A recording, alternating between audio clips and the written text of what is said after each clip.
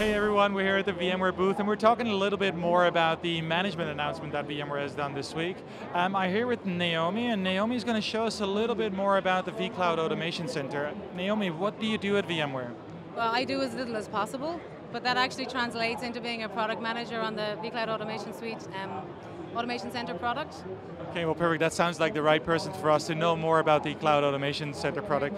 Can you tell us a little bit more about what is Cloud Automation Center? What do customers use it for? Sure, so customers today use Cloud Automation Center to stand up infrastructure and platform as a service.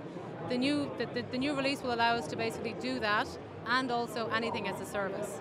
So what we've done in this release is we've actually gone ahead and gotten a brand new consumption UI, so you have the same consumption UI regardless of what it is you're requesting. So you've got that same interaction and so on, and it's easy to use, right? Go to one place, a single throat to choke, get your stuff, request it, have it approved, provision it, manage it. Okay, well that sounds good. So I can do all this automation for the environment, I can do infrastructure, I can do platforms, applications, everything? Yeah, and even I can do it.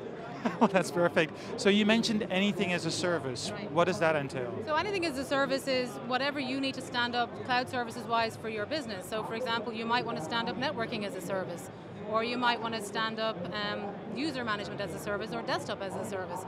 Anything that's not offered out of the box, right? So for example, again, you want to make sure that you have this one place for your folks to go to get stuff. They know they can get it consistently, and you do it here through the catalog. Perfect, so cloud automation, process automation, it all sounds very good. What is a typical customer that should be interested in? Is there a typical size that a customer needs to have in the amount of virtual machines? So it's interesting because we have customers who have a couple of hundred VMs, and we have customers who have hundreds of thousands of VMs, right? So it really depends on what it is you're trying to deliver to your business, right? So if you want to have this single place to go and you want to put some governance around the cloud, absolutely this is the right thing to do, right? Because you have the ability to go ahead and decide who gets access to what, when they have access to it, do they need approvals, and then when it's provisioned, what can they do after the fact, right?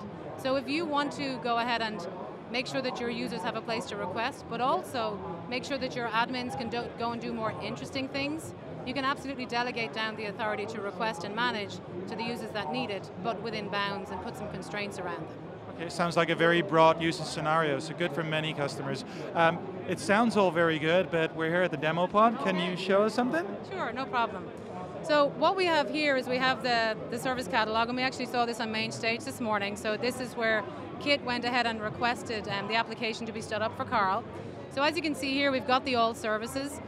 We've got everything that this lead developer user is allowed to request. We can navigate down through the different services, and again, these are configurable, right? And we can see that, for example, in the infrastructure, these are the items that I'm allowed to request. Whereas if I choose platform, I get different things. If I choose storage and so on, right?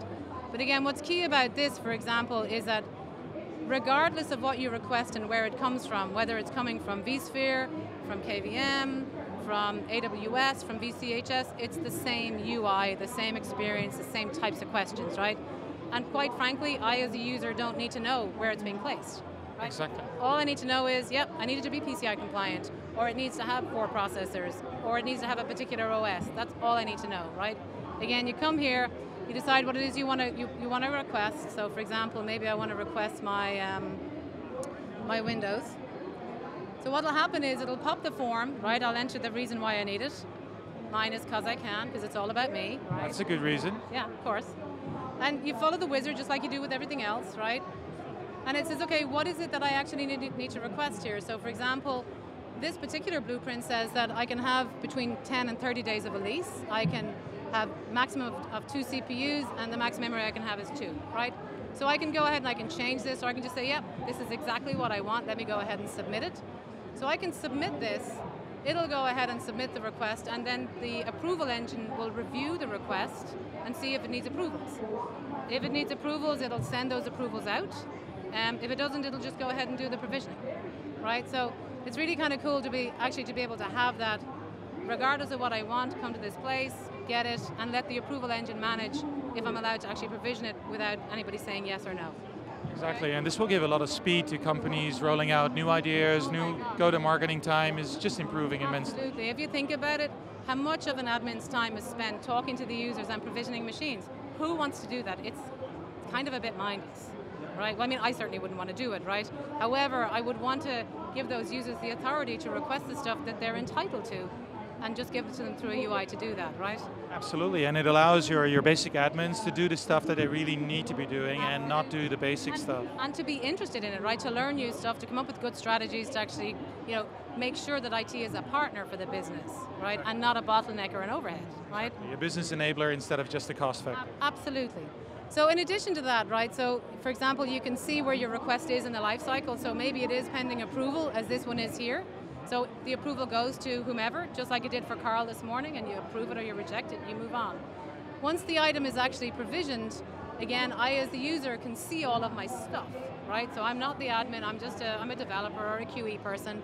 I can decide, I can see my stuff, and then I can interact with it, right? So again, lots of requests to the admin after machines are provisioned is to do things like, power it on, power it off, maybe add things to it or whatever.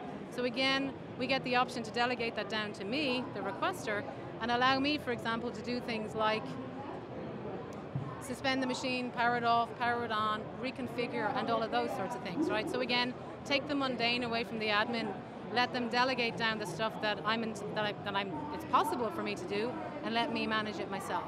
Right? Perfect. So you said that the user can see his own stuff. Does that mean it's fully multi-tenant aware? Or? Absolutely. So good question, right? So this is absolutely a tenanted system, right? So if you see here, I'm in the Rainpole service catalog. I could just as easily on the same instance be in the VMware catalog, be branded for me. I'll have my own permissions and so on. And actually, what's interesting about that is that each tenant can manage their own stuff, right? So I'm a tenant admin, I want to manage my branding, that's cool, I can do that. Let me go in as that tenant admin actually. They can manage their own branding, right, that's great. But they can also do things like manage their own entitlements, their own catalog items, their own services, and build their own approval policies.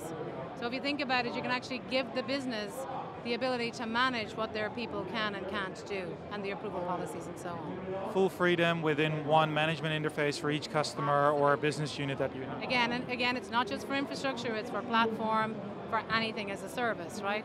So if we talk about anything as a service, I as a tenant admin or as a service architect have the ability to create services that I can stand up for my users, and they don't have to be infrastructure based, right? So if you think about it, the new hire, the onboarding process, creating an Active Directory user, those sorts of things, right? So for example, you can see here that in my service blueprints, I can create a service blueprint, just like an infrastructure item, and make it available to request, right? So I have the ability to choose the workflow, map the attributes, and create that input form so that I have that uniform experience, just like I do on infrastructure and platform. Perfect. Well, sounds like a really, really good solution. If there's any more information that people want, should they just go to the VMware website and search for a particular name, vCloud Automation Center? vCloud Automation Center, coming soon. Perfect. Thank you very much.